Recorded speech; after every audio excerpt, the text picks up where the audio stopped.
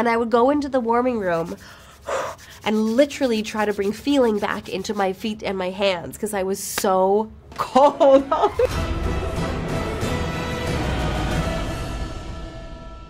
Cool outfit. Thank you. Yours too. So, we have to talk a little bit about that costume, because I read somewhere that you had a lot to say in how it was shaped and developed, and maybe it wasn't really that comfortable to wear. It looks awesome though. I think it was pretty darn comfortable to wear, considering it's head to toe leather. I loved my suit. I spent a lot of time with the costume department making sure that it was comfortable, making sure that it was perfect, and tailoring it perfectly to my body until I could put it on and genuinely say, please don't ever take it off of me. Did you need help to take it off too? Yeah, I did. It took about 10 minutes to get it on and about 10 minutes to get it off with a person assisting me. So if I had to go to the bathroom, it was a bit of a production. Yeah, I was just thinking that. Yeah. That must have been kind of But show. I don't have it. I mean, it really was a great suit. Like, other people have genuinely difficult suits. Mine just took a little while. But you didn't have an airing system, because Hannah said that she had like these little water things that just kept like spraying water into it to keep it cool. Hannah and Paul run so warm. They're like human thermoses, and I run extremely cold.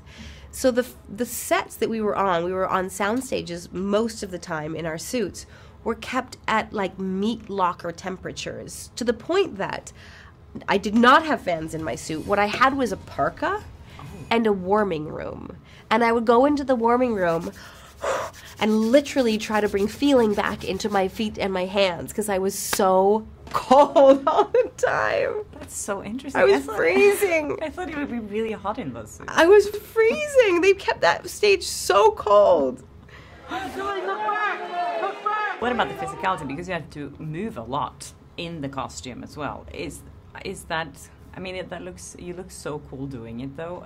Did you have to learn a lot of new things, or are you very athletic in general? I am an athletic person. I've always been a sort of fit, healthy person.